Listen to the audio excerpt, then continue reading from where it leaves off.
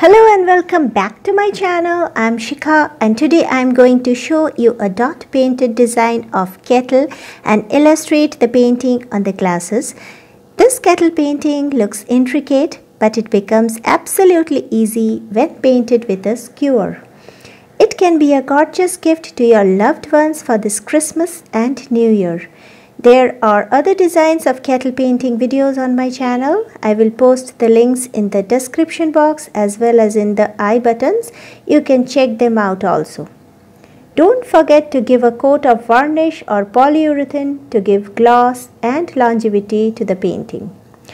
I have used acrylic colors on the glasses to match the kettle painting.